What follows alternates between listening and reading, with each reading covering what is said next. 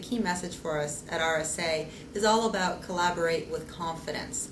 The confidence that you know that you have the right security architecture to enable you and to also protect you. So with that, we actually have a few key announcements that we're bringing to market. The first one involves our security intelligence operations and how we're taking that great knowledge that we gather and all of the different threats that we see globally and taking that service and enabling it in our IPS and ASA product.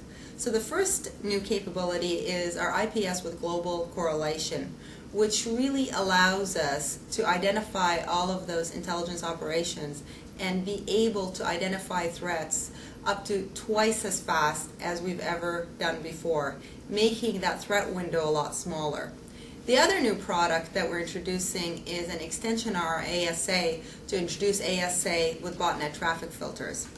As many of you know, botnets are that silent killer that can sit on your PC and have it be infected without you knowing, and at moment's notice it can be activated and cause a lot of harm in your organization. Well, the challenge for many IT specialists is identifying which machines are actually infected.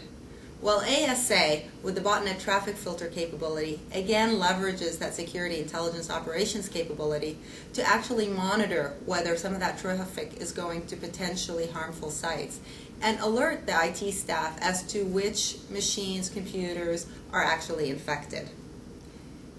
The other aspect of our announcement is discussing the breadth of our security services. And in that, not just our products, but also the services that we offer to our customers. And we're really excited to be bringing to market a new service, the IT GRC Assessment Service.